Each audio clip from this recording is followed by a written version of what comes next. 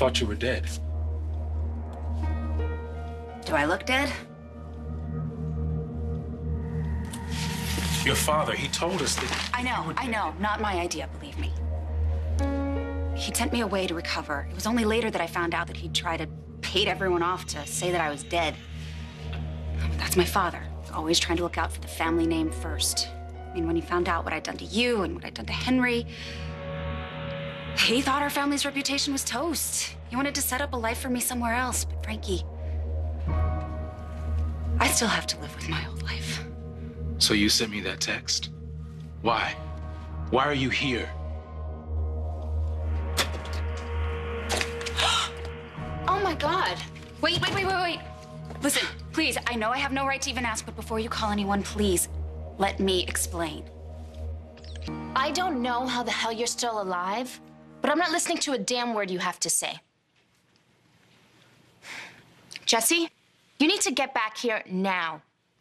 Madison North is alive, and she's standing in the middle of our living room.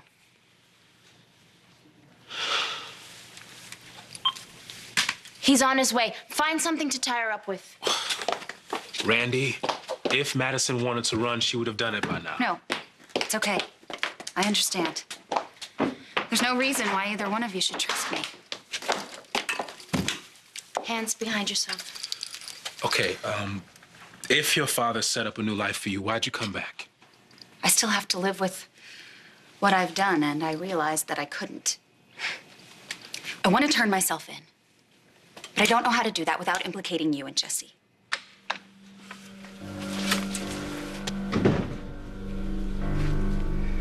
Oh, my God.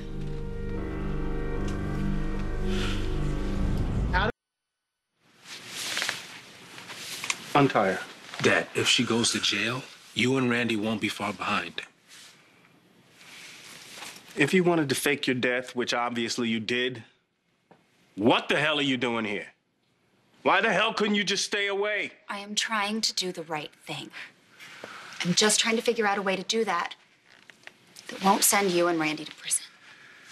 Well, there really isn't a way to do that now, is there? Well, what if I say that I took the body out of the hotel?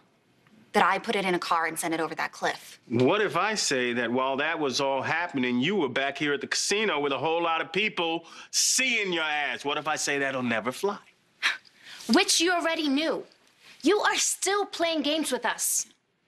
You know, this is just some sick thing you're trying to do to me. You still blame me for the way your husband treated you. No, I just hadn't thought of the timeline issue.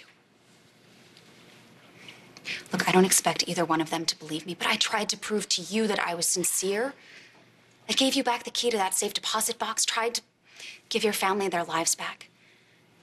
You can't deny that. No, I can't. Just as you can't deny that you've done everything you can to try to hurt us. Guilty as charged. But I'm not the one who's trying to hurt all of us anymore. It's my father. I know. All right, I'll have to take you downtown. Okay, and what about Randy, and what about you? Randy will be okay. I'm gonna take the fall. No, Jesse, no, you can't do that. I won't let you. It's not up for discussion. Please, there has to be another way. Would you agree to be booked under an alias till I can figure out what the hell I'm gonna do? Yes, on one condition. That you find a way to protect yourself and Randy.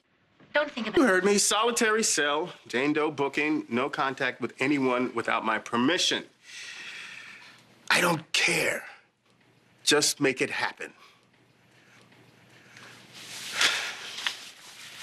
So, you want to tell me why I feel you're playing me? Because I've done it before in the past. But you believe me, don't you? I saw the look on your face that night at the hospital. I saw that you believe me. That's because Frankie always tries to see the best in people. He is a good man. Better than you'll ever deserve.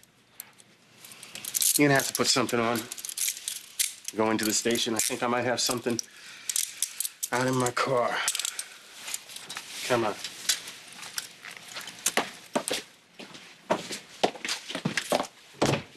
I meant that. You're a good person, which is why you want to believe her. But Frankie, that woman is evil. And she is up to something.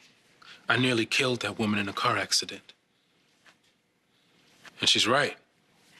I do believe in her. Yeah, well, then you're a better person than I am because I don't believe a damn word out of that bitch's mouth. Hey!